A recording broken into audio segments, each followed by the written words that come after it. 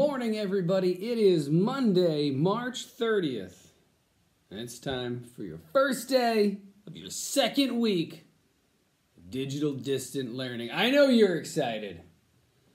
Hey, let's dive right into it. I had a meeting with a whole bunch of teachers and some principals, and we kind of discussed what are things going to look like for the next few weeks.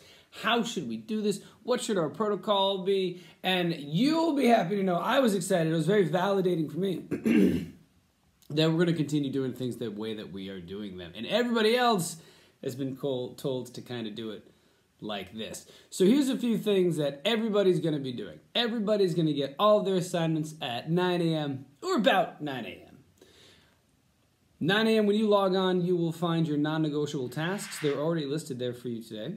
Those are the things you have to do every day. They're non-negotiable. You've got to do them. Even if I don't make any other posts that day, like let's say I get sick.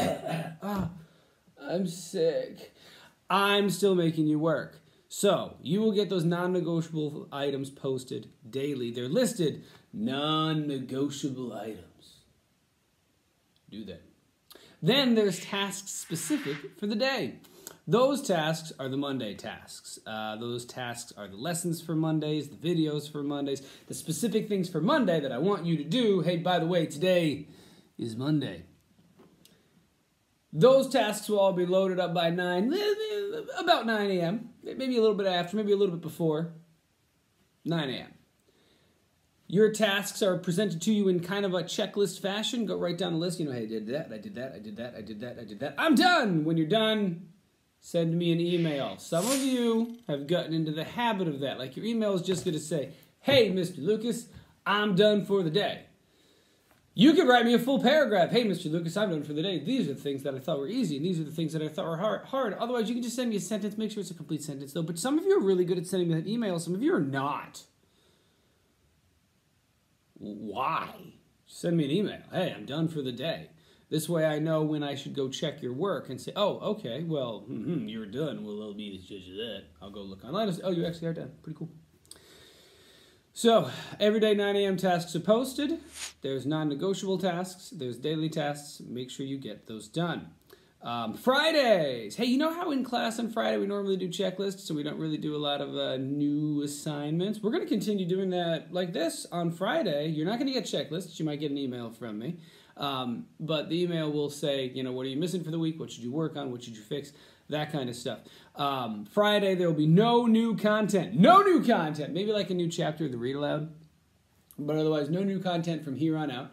And then that gives you an opportunity to take that Friday and make sure that everything all is caught up and completed correctly. You will be checking your emails regularly, Monday, Tuesday, Wednesday, Thursday, especially Friday, because on Fridays when you're going to get the email from me that's going to say, hey, to you, what I need you to fix.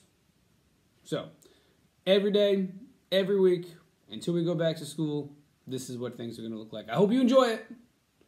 You're going to have to do it anyways. Let's talk specifically about today's tasks. Your first task today is to watch this video.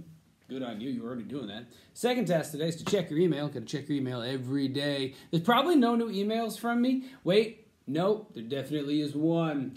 I send your parents an email every Sunday.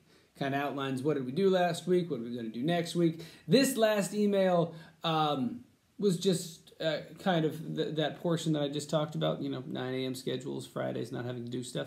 Well, not having to do new stuff. Email that I sent them pretty much outlines that. Some words of support. This is hard. Your parents are doing a great job. You guys are doing a great job. There's an email there. Feel welcome to read it. Feel welcome to ignore it. Typically, those emails go just to your parents, but I'm going to start sending them to you guys too, because why not? So, email. In your tasks this morning, you've got your number corner. There is a number corner. Yeah, number corner. There's a number corner video for you to watch. It's about area and perimeter. That's all about creating those figures. Remember how you guys drew those pictures? And then we were creating irregular polygons. We're going to go back into doing that every day. That means that you're going to get irregular polygons every day. You guys are going to master this concept. Yes. Second thing you got to do today is my list is not in front of me, and I have no idea what the next thing is you need to do all day. Oh my goodness, how unprepared am I? I gotta wait for it to load. Ugh. Oh, look, it's loaded. Oh, right, here we go. All right, back into it. So there's a new chapter for Rump, chapter 24. There's the math store problems. Ooh, there's a lesson about store problems. Yep, check that out. There's a PDF that goes along with that. I would highly recommend when you do the store problems, you print the PDFs off first if you can. If you can't print them off, open them on another tab and follow along as we do the work, okay? You're going to want that. I'm telling you, you're going to want those. There's the number corner we already talked about. That one's about area and perimeter. It's all about those irregular polygons. There's a Scholastic News link. Scholastic News, yeah, with QuizWiz. Oh, yeah. You're going to get 2 days on all these assignments, okay, especially QuizWiz. You're actually going to get 2 days and 2 attempts at QuizWiz. Yeah. Your first attempt, just like we do in class, I'm going to see how you did. Your second attempt, if you did not get 70 or better, like if you didn't get, the 10 questions, you didn't get 7 of them right, I'm making you redo the entire assignment. I'm not going to tell you which ones you got right. I'm not going to tell you which ones you got wrong. I'm just going to say that you didn't get a passable grade. Do it again. There's no excuse for getting those questions wrong. You have the Scholastic News right there. Well, you have the Scholastic News right there on a computer screen. There are instructions with that, how to access the Scholastic News online, but it's super easy. All you got to do is type in scholasticnews.com. It'll take you to the website. Click in the corner. It says log in. You're going to click on student login because you're not me. You're students. And then you're going to type in the name, Lucas21. Lucas21. 21 is our room number. I don't know if you knew that, but our room number is 21. And then there's an essay. An essay! Yes! Love essays. You know I love essays. I give you guys essays all the time. Hey, you get a new essay. There's an outline for it. There's a document for you to check out. It outlines what should go in each paragraph and what that should be about. Your essay this time out is about folk tales. Here's the question you got to answer. Which was your favorite folk tale? Myths are folk tales. Tall tales are folk tales. Fairy tales are folk tales, and fables are folk tales. What was your favorite kind of folk tale? And then more specifically, what was your favorite kind of kind? So if you say that myths was your favorite kind, yeah, what was your favorite myth that we looked at? If you're going to say tall tales are your favorite kind, I'm going to want to know which one of those tall tales was your favorite. If you're going to say that fairy tales are your favorite, I'm going to want to know about which fairy tale. And if you're going to tell me that fables are your favorite, I'm going to want to know which fable. There's documents there uploaded to help you with this process. Check it out. Make sure that you read it carefully. You've got, all week for this essay, guys. I'm looking for the final essay to be in on Friday. Done and ready to go. That means that you've finished it. You sent it to me. I've edited it. I've sent it back to you. You fixed it and sent it back to me. That's what done looks like. All right, folks, there's a more detailed explanation on that one online. Check out that post. That is all the stuff that I have for you today. Hey, it's Monday. Let's hit the ground running and let's run it hard.